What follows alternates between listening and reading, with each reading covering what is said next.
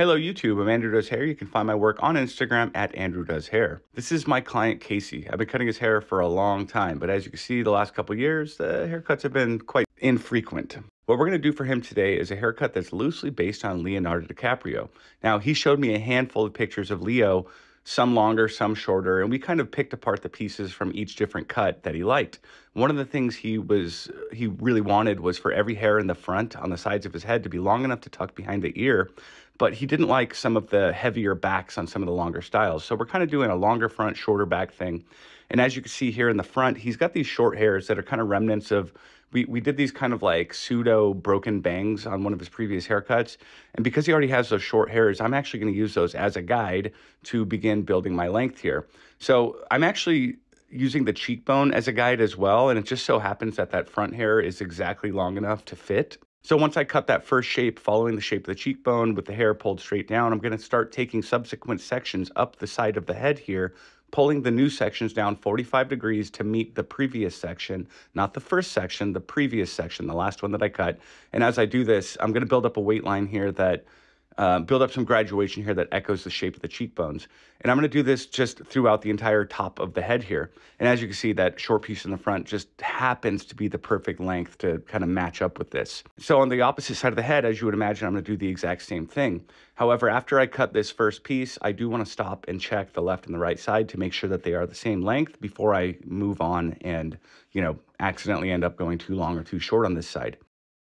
And as you can see, we were able to leave everything just long enough to kind of tuck behind the ear, as per his request. So now in the back, I'm going to comb everything diagonally back, and I'm going to start taking sections that follow this direction, using the hair you can see at the tip of my fingers there as a guide to know pretty much how long to cut these hairs. Now my finger angle, my cutting angle is just basically the same as the shape of the head. I'm not going any longer or shorter near the end of this section. I'm just keeping the same length all the way through. And then after I get that first piece cut in there, I'm going to do the same thing in the back that I did on the sides there, to where I'm taking each new section, bringing it down 45 degrees to the previous section, and using the previous section as a guide. And doing this is going to naturally build up a good strong weight line around the whitest part of the head and just emphasize the bone structure that's already there. It's important as I do this, because his hair is somewhat wavy, but not super wavy, or even, no matter what the texture is, it's important that you're doing this with a lot of tension. Like, you want even tension on every hair that you're cutting. And so I would say like the tension is more important even than getting a perfectly neat, clean section. As long as you have that good even tension, your section is going to be a little bit crooked. So now that the haircut is generally roughed out, what I'm going to do here is comb everything straight down, which is going to put every little flaw on blast. And that's kind of what I want to see as I go in to refine. So when I go in and start cleaning up the edges and softening things up and texturizing things, I need to comb it straight down into a bowl so I can see where every little gap and every little heavy spot is. And that's just going to show me where I missed a hair here or missed a hair there, or I can touch things up. What I want to do along some of these edges here is grab my texturizing scissor, and I'm just going to soften up some of these edges. And the weight line is really, really heavy. But because he has somewhat thinner, kind of finer hair, it's not thin, it's just fine. It's very, very fine. I don't need to texturize this a lot for it to look very texturized. And so I'm just going to dust these ends here to more or less kind of remove tool marks to make the haircut look uncut. It's gonna remove some of that like fresh haircut lines and make everything look a little bit kind of grown in and soft. So I'm just taking, I don't know, 2 or 3 snips near the ends of any part of this haircut that look heavy, including through the back here with a little scissor over comb using the texturizer.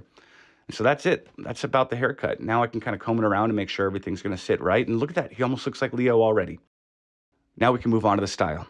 So, oh man, here's the thing about these kinds of haircuts is like the styling process, it doesn't have to be super involved. If he just slapped a little tiny bit of pomade in here and let it air dry, it would look good.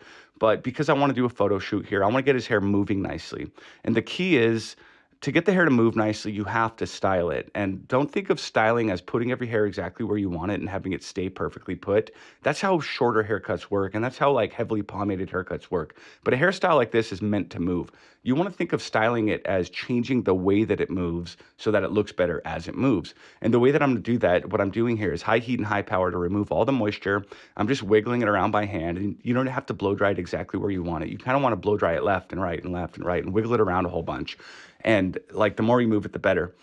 So once all the moisture is removed and the hair is just kind of frizzy and puffy, I can go back with a brush, and I'm going to use high power or excuse me, high heat and low power, and I'm going to start smoothing things out. And what you'll see within a few seconds here is by pulling the hair flat against the head, I'm going to severely reduce the amount of wave, and I'm going to make it wave more uniformly. So on the temple there, I'm kind of blow drying it up. That's not because I want it to style up. That's because if I pull it up, that's a flat surface of the head that I can straighten out that wave against.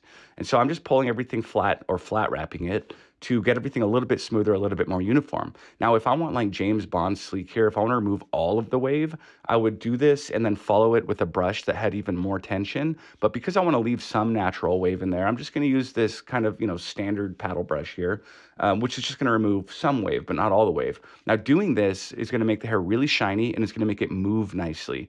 Like, that is the key. When you see messy hair moving around that looks nice, it's because it's been polished like this. So now in the front, I'm going to add a little bit of volume at the root. And because his hair is very fine, it's not going to want to stand up on its own. I always say, oh, good hair doesn't come from a jar. The product alone won't stand the hair. The blow dryer alone won't stand the hair. But when you combine the two together, you can get the hair to stand. So that was high heat and low power at the root to pull it up, and then cold air to set the hair up. And you can see that little lift at the root that it left. So now what I'm doing with this product, which is ADH Dry, available at adhbrand.com, is I'm just going to rake it very sparingly throughout the hair. And what this will do is make the hair stick to itself. It's going to prevent little individual flyaways. It's going to prevent the hair from just looking all poofy and wispy and fluffy. It kind of just makes the hair act a little bit dirty. Ignore that clump that I got on the right temple there. That is such a rookie move, but I seem to do it all the time because apparently I'm a perpetual rookie in certain senses. What I want to do with this product is just make the hair feel a little bit sticky. And the reason I want to do that is if one individual hair is lifted, it's going to fall under its own weight. But if I can stick all the hairs together, they'll hold each other up, and it gives the hair a little bit of a memory.